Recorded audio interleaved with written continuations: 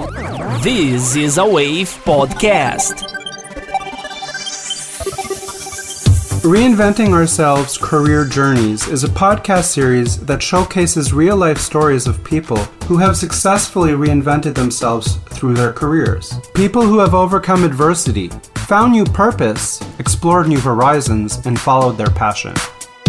Hi, welcome to Reinventing Ourselves. I'm Eric Major. Vânia worked for many years as a research biologist in remote areas of Brazil, but her master's and doctoral degrees did not guarantee her career opportunities in Flin Flon, Manitoba. There were many comings and goings through different small towns in Western Canada following her husband's career. And with each new place, even in small towns, there was already a good support system in place, Service Canada. Graduating as an ESL English teacher with the support of Service Canada was a very suitable solution for her pace of life. Today, she runs an online business teaching English as a second language to other immigrants.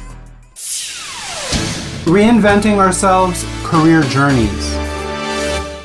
Hello, I'm Lori, your host for another episode of Reinventing Ourselves Career Journeys. Today, we'll be exploring the career of Vânia, an ESL teacher, that's English as a second language, based in Kamloops, British Columbia. Hello, Vânia, and welcome. Hello, Lori. I'm very happy to be here. Can you tell us a bit about yourself? I am from São Paulo, Brazil, a very big city. I went to school at the University of São Paulo. I studied biological sciences. At that time, I live in a big city, so I wanted to go to a smaller city. So I moved away from São Paulo. So I was in Ribeirão Preto. And then I finished my degree, and I was already looking for adventures as a biologist. I like field work, so I went to Panama at the time as a traineeship in Panama at the Smithsonian Tropical Research Institute. So let's talk about some of those highlights of your early work as a researcher. You certainly invested heavily in your education. I know you completed a Master of Science and a PhD to become a biologist. Perhaps you could tell us just a little bit about, your adventures. I ended up going to U.S. eventually, and I did my master's degree there. And then I worked a little bit in U.S., and then I returned to Brazil. But I returned to Brazil, there was a project, the Golden Lion Tamarin Project, with the Smithsonian as well. Then I returned to Brazil, worked in that project for a while, and then I got a job with the Brazilian Agency for Agricultural Research. That's when I end up later, I worked with this agency some years there, and then I end up later on going to US again, which is later. Okay, and I understand that it was while you were in the US that you met your husband, and that was the beginning of your connection with Canada. Yes, exactly. That's how I ended up in Canada. Was more, I was already a researcher, but was a romantic reason coming to Canada. Then my husband lived in Flin Flon, Manitoba. I came directly from Brazil and moved to Flin Flon. It's not exactly the thriving metropolis that is São Paulo, that's for sure. No. At the time, actually, I was working in Brazil in a remote area as well. So it didn't seem strange to me because I was working as a biologist in Corumbá in the Pantanal wetlands. Yeah, so there was I know that it's difficult sometimes going from one country to another. And even my husband said, well, maybe you can work at the company, because he used to work at the mining company there, because they do some water testing and things like that. But there was also at the time, I don't know if you remember, that first marijuana grow-up operation was in Flin Flon. I don't know if you are aware of that. So I was not aware. So I worked that operation. Even though Flin Flon is a very small city, and before I got the job, I worked as a substitute teacher also at the school. So that was very interesting. Okay, what did you do when you got to Flin Flon in the first place to tackle the job market? They had a Service Canada office there. So my husband mentioned to me, and I said, yes, I'll go there. Service Canada is the program operated by Employment and Social Development Canada to serve as a single point of access for the Government of Canada's largest and most heavily used programs, such as the Social Insurance Number, the Employment Insurance Program, the Old Age Security Program, and the Canada Pension Plan. Service Canada centres also accept applications for Canadian passports. Since I was already a professional and I'm going to start again applying for jobs, over there they had a workshop sometimes for learning how to apply to jobs in Canada because, we are in a different country. You have to learn how to do that. Then also they had practicing interviews in the workshops. They helped me to prepare my resume, prepare portfolio. So it was very useful. Started applying. So I started getting my jobs here in Canada. And were you applying, Vânia, to positions in your field of biological research, or were you investigating other opportunities? I started my own field. That's when I got the job. It wasn't exactly, but at least was biological in prior plant systems. That was the name of the company that had the marijuana grow up. I never really worked with marijuana, but it was a kind of biological type of work. But later on, we moved to Winnipeg. And that's when I went again to a Service Canada office. I got the opportunity of taking this ESL certificate. So every time we moved, I go to Service Canada office and they would help me with ideas for different careers too. If you don't get something in your field, you can try something else.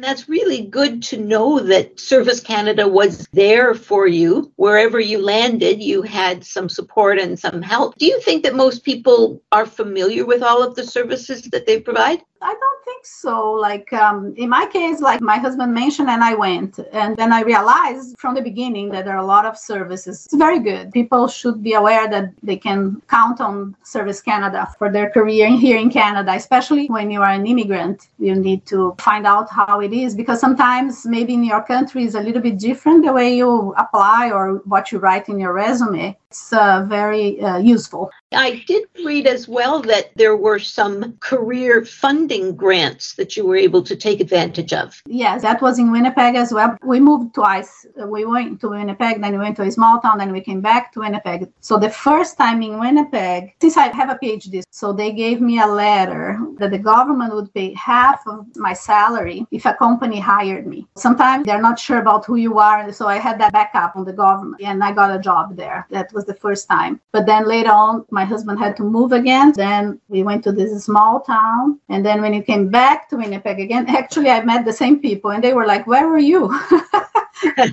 Because in 7 years, like we stayed in the little town, that's when they said, maybe you'd like to try go to school again. You always have to be kind of dating yourself too. And then I thought it was interesting, become a ESL teacher. So there again, they helped me. They paid half of take the ESL course. And then I did at the University of Winnipeg. And then now I'm teaching online.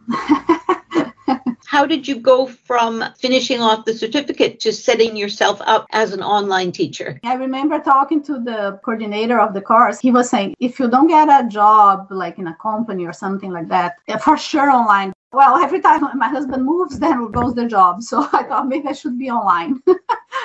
Then I started applying, and I think I still finishing the course, and I got the job already online. And then also I had the opportunity to be a tutor at a company in Winnipeg. Even now that I'm here, I'm still tutoring there in Winnipeg because my name is with the university. So they provide who would like to be online tutoring. And it was perfect for the moment because we didn't know about COVID that was coming. It was happening a little bit before COVID. So it was like perfect, even during the COVID crisis, I was always working. It has been really good. That's incredible. It sounds like, as you say, a little ahead of your time, but in responding to necessity, you actually created an ideal solution for your adventurous self. Yes. Yeah. Both my husband and I, we are both adventurers.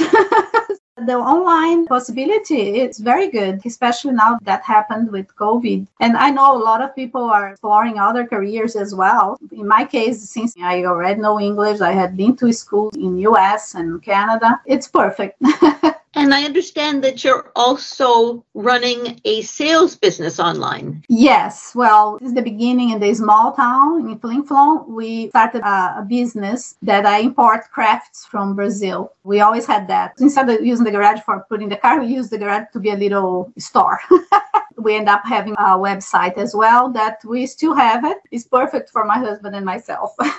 And how do you import the merchandise from Brazil? Well, I know the crafters, so sometimes they send to me, or sometimes when I go visit my family, I bring some. It's not like a huge business. It's very small, but it keeps me connected to the Brazilian culture. I kind of enjoy that too. And then in a way, I help the crafters there too. It works very well. And then the Canadians also are curious about the crafts. So it's very good. Well, it sounds like it's a win-win. You've got everything organized to fit your lifestyle and also to give you some work-life balance that is so important to us, to everyone these days. Yes, like I mentioned in the beginning, I was born in the big city, but I never really liked that lifestyle. So I was always going to smaller and smaller. Now I end up living in Flinflon, which is quite small. You have more time to do exercise, I love nature. I can go for my walk. When I lived in Flinflon, I love to go for a walk with my dog. Sometimes we see a bear from far away. Oh. I love nature. That's why for me personally, my husband too, he loves nature. We always like to be not in very big centers. We prefer smaller places. And Canada has a lot of beautiful sceneries and places that you can live in smaller towns. In South America or even in Brazil, a lot of times people go to São Paulo because that's where the jobs are. I don't think there's a lot of life quality there. So yeah, it's a good life here. It sounds like you have been able to combine your entrepreneurial self and adventurous spirit with some quality life and profitable business. So congratulations to you. Thank you. Having done all this and having had the level of success that you have, what advice would you offer to someone who wanted to maybe reinvent themselves in the same way? For sure, look for Service Canada. Here in Kamloops, they have economic development office from the city. So you can always go to this type of agencies and they are there to help you. If you want to open a business, they have all the statistics. So there are courses actually. So don't be stuck in what you were before coming. Just to use what you have, your skills, and keep going. Beautiful. Great advice. I want to say thank you very much for sharing your personal story with us. Thank you so much.